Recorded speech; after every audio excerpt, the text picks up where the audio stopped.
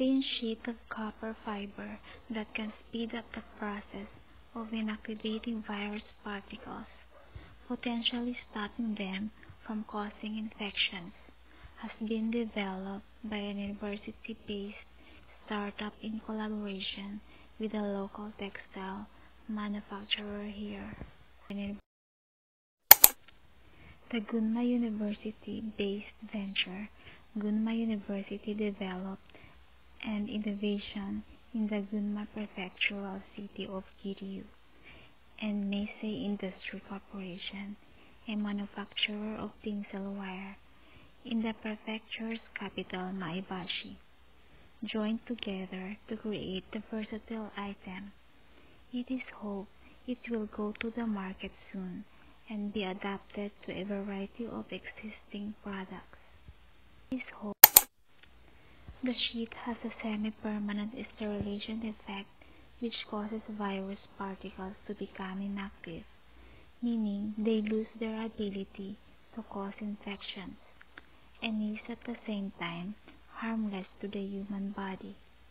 Among its preventative uses against the coronavirus, it can be worn over face masks or used to cover electrical light switches.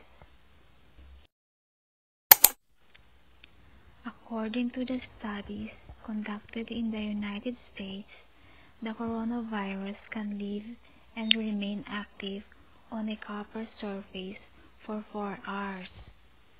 Research shows this is considerably shorter than the 48 to 72 hours the virus can live on plastic or stainless steel surfaces for.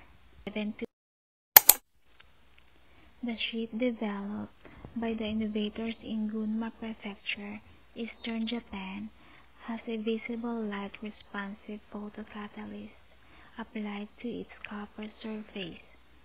Whenever the sheet is exposed to light, it activates substances with high oxidizing power that break down virus particles and bacteria. An experiment using E. coli found that a copper fiber sheet is 1,000 times more effective in fighting bacteria than copper alone is. Hideyuki Itabashi, executive chairman of GUDI and a professor at Gunma University, commented, "The material used breaks new ground for preventing mass outbreaks of the virus, and we would like to have it out there soon." The company is also searching for manufacturers that can incorporate the sheet into products such as masks and gloves. Thank you for watching. Please like,